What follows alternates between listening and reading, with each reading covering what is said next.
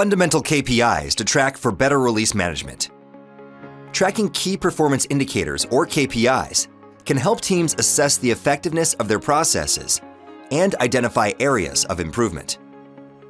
While there are numerous KPIs for keeping your release management process on track, here we look at the 4 basic ones.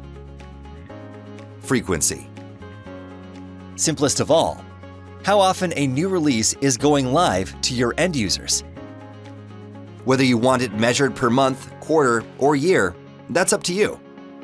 However, the caveat is you will want to consider the type of releases for coming up with the frequency number. For example, higher frequency, but with most of them as patch releases, may not be a good thing. It would instead indicate a problem in the quality of your team's delivery. Cycle time. This is the time taken from starting the software development to delivering that change to your customers. Longer cycle time may indicate inefficient release management processes.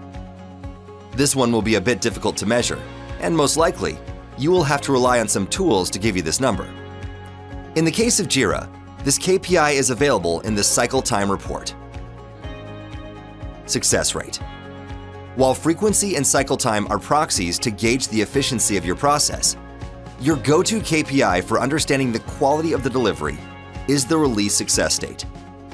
It refers to the number of releases your team delivered that were free of any major defects and met the requirements at a broad level. While the definition may make this KPI slightly subjective, it isn't. Every team should have its definition of done for the release to be called a success. Rollback rate. This is another measurement for measuring the quality of release delivery. It simply counts the number of releases that had to be reverted. The underlying reason for reverting could be anything, ranging from quality issues to infrastructure stability. Higher the release rollback rate, the more scope for improvement in your release management processes. You can combine the above basic KPIs with some advanced ones and get the desired bird's eye view across all your release delivery parameters.